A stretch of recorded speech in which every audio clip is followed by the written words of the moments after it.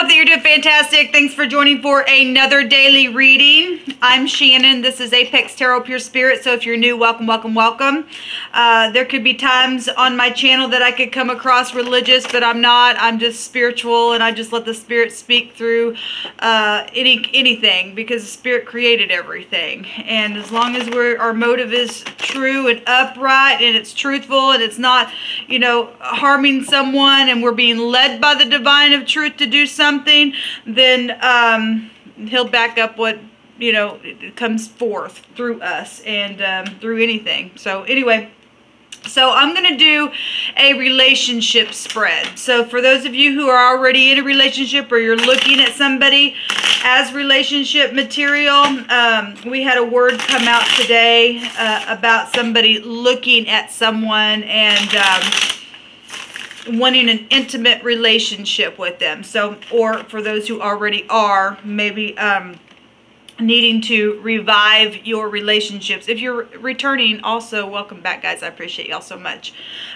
Sorry that I missed that. Happy birthday and happy anniversary and all that kind of stuff. I like to say that to you all, and so I hope it's fantastic. So anyway, let's get in here, and I'm going to do this relationship spread. I'm going to be looking at this book, and each side has same questions, but we're going to look at how one side's feeling and how the other side's feeling, how the relationship is helpful to you and this person, and how the relationship is a distraction to you and this person, if there's outside forces and parties and family and exes and in-laws and stuff like that, and what the relationship is teaching you about yourself and how to love yourself and to grow and come up higher. The last two cards in the spread is where the relationship is right now, based upon all the stuff that we're going to be looking at, and where the relationship is going. Okay, so let's go ahead and let me grab this deck here. This is kind of like a little oracle deck. It's the angel deck, and there's words on. I actually used it on my second reading, but actually ended up being my first reading. I took my first reading off my channel and left the second reading up as the first reading. Does that make sense? Anyway, thank you, sweet divine. You know where every card needs to go, and we'll clarify if we need to clarify something. Thank you, divine.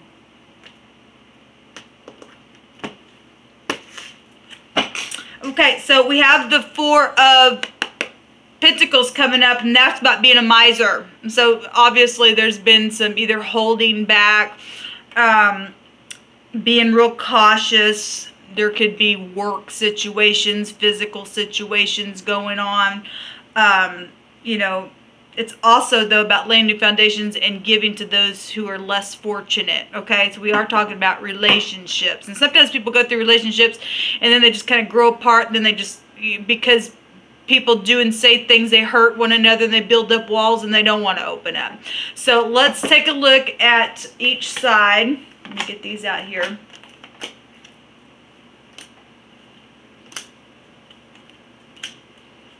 Okay. So you pick which side you're on, and remember that energies can flip-flop at any given time as well. They mirror one another. So this first side is the Seven of Earth, seeds well planted, a temporary pause in action, and unnecessary worry. So how the relationship is helpful to this side is that there's just a temporary pause. Although there's no opening up, it's helpful to know that you can, the Seven of Pentacles is the guy who goes through the bush and he's looking, he can see all of the stuff there. He's dug up one of those pentacles, but there's still a little bit of a weight. Okay, and so laying that new foundation that's showing us at the bottom of the deck is you know, knowing that eventually you will be able to open up when you're ready. Okay, when it's time, everything in perfect timing, especially with Pentacles, because Pentacles is about time. And if you have a lot of Earth in your chart anyway, you understand that. And sometimes it can suck, and sometimes you know, when you grow up, it's just like, okay, this is beneficial for me because there's obviously some things in me that I still need to work out. So everything in perfect timing. And so how the relationship is helpful to this side is knowing that, look, I can see some things on the tree, but there's still some other things that, you know, need to take a little bit more time, but it's there. For the other side, you've come into your own. New partnerships or contracts continue to move forward. It's the fork in the road. Let me turn this light on. Let me fix this real quick.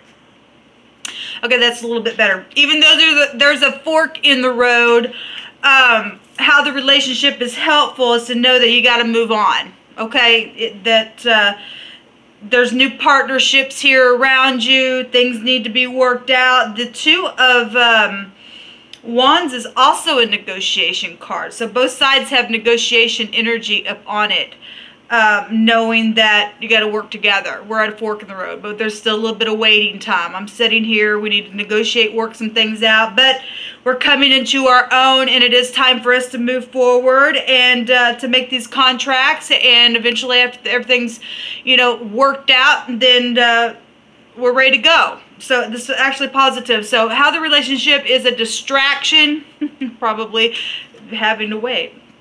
Well, the Star, the exposure of things, maybe healing, things that need to take place for healing to occur. It's a distraction because there might be people around you that even through the waiting and everything, you still have to stay optimistic because the card is about optimism. Maybe there hadn't been too many happy times because of people being around, or whatever has happened within the partnership or the relationship has caused, you know, this, obviously this waiting, this having to come into your own. So how it is a distraction is there's healing that's taking place and that needs to take place. So, and Pentacles is about time and healing and health and things like that. So, but it states that there's long-term plans here and you're on the right path, and so that's positive that that's coming out. And I guess if you're on the outside looking in on somebody and they're also of interest then to you, there is what's hard for you is to be optimistic through watching something going on. I mean, I guess I got to hit energies. I mean, there's obviously partnerships are here, and that's affecting other people as well. This side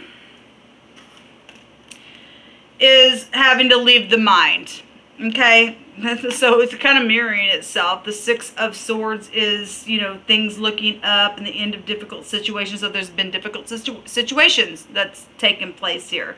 Needing to heal. That is what is a distraction. The healing process itself. The waiting.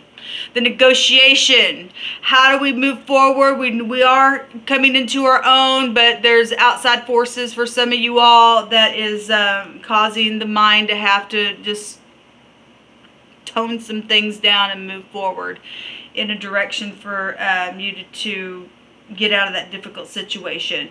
It states, though, on this card that things are looking up. Well, we know that because the star is here. It says to take a trip.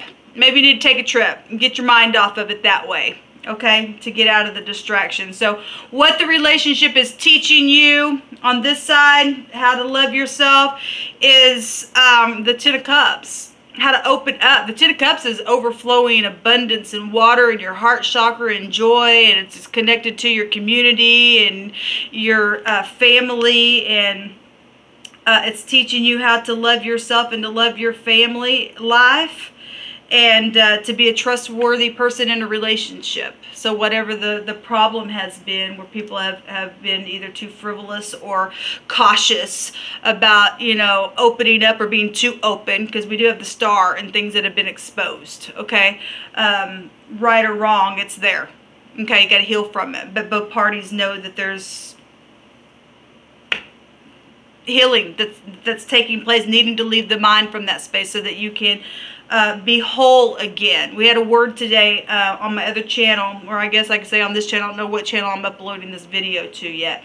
Might upload it to all of them, but the word was being whole and complete, and that's the goal. It's for us to transmute those things that come along, because nobody's perfect. Everybody has done something.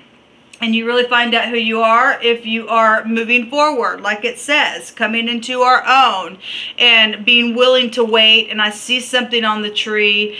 I got one pentacle, but I know that I must wait because I want to pick it. Because even if you pick something off of a tree in the natural, you got to set it up in your windowsill for the sun to hit it so that it's completely ripe. So either way, if you go ahead and pick it, you still got to wait. Or you're going to, you know, especially if you got certain fruits that you pick off of a tree and you eat, give you a tummy ache. Okay, so it won't pay off for us to rush a thing, because the divine has everything in perfect timing, because he's also trying to work things out in other people to grow up, because ultimately the divine wants everyone to be whole. Okay, and that's not always easy when you're seeing childish behavior around you and other people are still in their envious jealousy or spewing out the mouth, and it's just like you gotta prove yourself and how mature you are. And I'm not saying not to give a what for. Sometimes it's all about being patient and listening to the spirit, for one thing. And anyway, so this side, how it's helping this side is to look at traditional viewpoints, and this is the Hierophant here. It's teaching this side how to be spiritual and practical, how to seek mentors and like-minded friends that can help out in situations. This is counselors and teachers and people that of high regard, or how to look at how to have a spiritual discernment on what, you know, because we got people in the earth that are spiritual mentors and teachers that have also been wolfy around us, or maybe purposely and maybe not purposely, but it's ended up that way because of things that have been passed down. Okay, and we're learning how to unfold things and what is the truth and balance things out. Okay, and be patient and work through it and negotiate things. It's important. It's important. People can't come together and talk, and you're just gonna sit there and pout all the time. You're not growing. But this is teaching the other side how to really look at traditional viewpoints and be truthful within it. Be spiritual and practical. So the position of where the relationship is right here, right now in all this is the Lovers. Choices. Obviously, choices on both sides if you're negotiating, but to move forward, to love. These are people that are supposed to be in your life. We spoke about this card today. This is intimate relationships, and that's exactly the word that came out on the video that I did on You Know What to Do, and you and I do know what to do. That our knower is on the inside of us for a reason, for us to really learn who we are, who other people are, and learn how to be patient to make those correct decisions so that we don't get the devil card, because the devil card and the Rider-Waite, they look the same, but one's the devil over them and one's a blessed union. And so this is where the relationship is right now. Decision making, good health decisions, weighing those decisions, being careful, okay, with this intimate relationship, because some things have happened to some people that have been in relationships that are real touchy. It's real touchy and real hurt. It's just, if we're talking about health stuff, and we got pentacles out here, so real physical stuff, then some people have been wounded really deep. And just like in the natural, if you're in the hospital or something like that, you just can't just go yank it up on somebody. It takes time to heal, and time heals all wounds. If you're willing to be patient, if you're willing to grow up, then time will heal, okay? You're either mature or you're not. And so this beautiful in where the relationship is going is we got the Wheel of Fortune. It's positive. And it's going to go either way, because there's going to be people around you and I every single day that won't open up because they're not willing to take a risk. They're not willing to, for whatever reason, that They're stubborn. They are childish. They don't want to grow up. Their mind's not able to handle certain things because of whatever. I mean, if you've got people around you that have literally just given their way over to things that they shouldn't have, then the wheel's going to go the other way for them. It'll be not good luck. It'll be bad luck. There's law there. And but this, for people who are really putting the work in, obviously people are learning. We got hospitals and stuff right here showing up. So for some people, it's learning that some people need a hospital. Okay. And so these people are going to show up here with this Wheel of Fortune energy in that direction. Okay. Hopefully so that they can find hope and healing. If it's possible for them, some people it's just not going to be, and that sucks, but everybody has their own choice. Okay. But this positive for those who know and understand and are looking at marriage material and stuff like that. If you're not married, we are seeing beautiful energy for that on both sides, on how it's teaching you to love yourself and others. And we've got, you know, home life and family and marriage and commitment showing up on both sides of that. So where this is going is truth, travel, learning the lessons, the higher mind, inevitable fate with the Wheel of Fortune. It says a time of positive change. If you keep growing, it's positive. The future looks bright. Things suddenly, when it's time, it's just like you go out one day and you look at the bushel, it's like, yeah, it's there.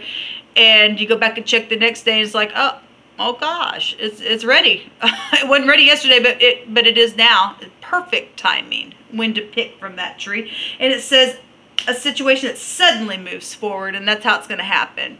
The divine says, okay, just like yesterday was February and today's March, just like that. In its time, it will arrive. Okay, and so the future, the fortune is on your side when we walk in truth.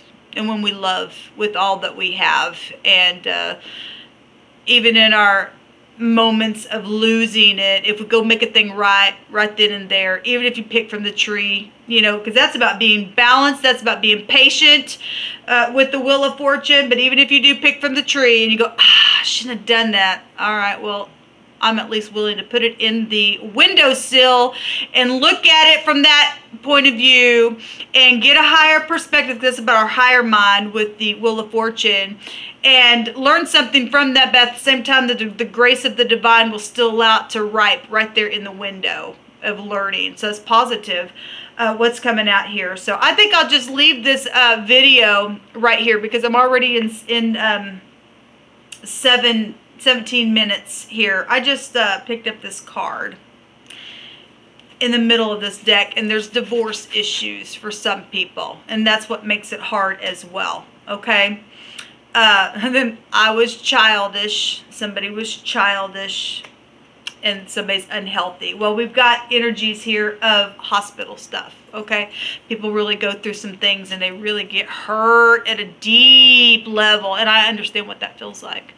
I understand, just to be personable, because I am with you all. When I went through my situation with a person that I spent many years with, I was hurt to the core, really hard. I had many days that I just bawled my head out. But you got to get that stuff out of you. You got to be willing to eventually just get up and say, I can't do this. I just cannot do this day in, day out, day in, day out. You're wasting time. You're wasting other people's time. You're putting boundaries around other people because, you just do.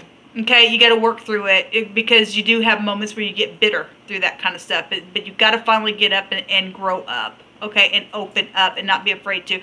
I've learned that when you do decide to be open and transparent, that real healing comes from that. That's a place of that'd be like having the light on, being able to see. I don't have anything to hide. This is me. This is my process. This is where I've come from. And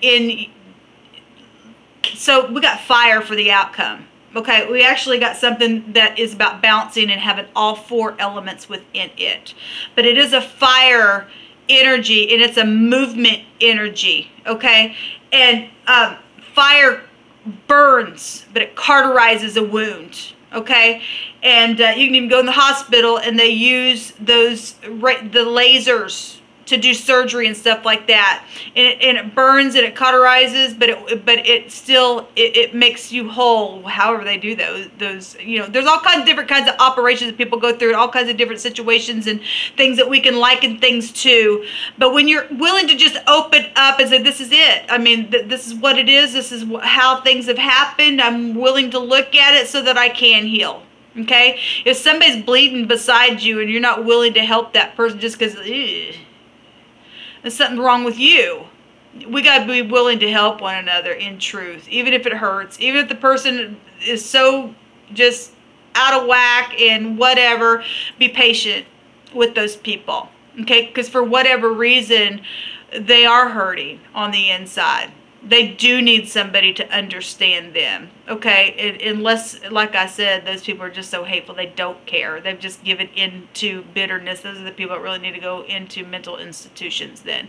They need to get out of society, okay? They wouldn't be the first person that ever cried, but some people just keep, like I said, just keep going down, down, down, down, down. They're not willing to open up or get up and finally say, I can't do this anymore. I'm going to start talking about it. I'm going to heal from that place. You got it both ways, okay? So anyway, we got to be generous with one another. So this is beautiful reading, I think, what came out. Slowly learn how to let your walls down. Slowly learn how to love again. And it first starts with loving the Creator and accepting what karmic activity really is about, because I spoke about that on my channel today, about how we wake up and we're healing past karmic stuff that our forefathers did and what we did in the past as well. It's in the DNA itself, and we're healing the DNA. We're learning how to pull down pain from the mind and transmuting that stuff and leaving it all behind and not looking at it anymore. And when you do have to look at it, it's only to teach from that place, because Jupiter is about teaching, learning and teaching and teaching and learning. What else are you going to do? Don't you want to be a winner? Because the divine says right here that fortune will be on your side if you're willing to look at it. Shalom, y'all.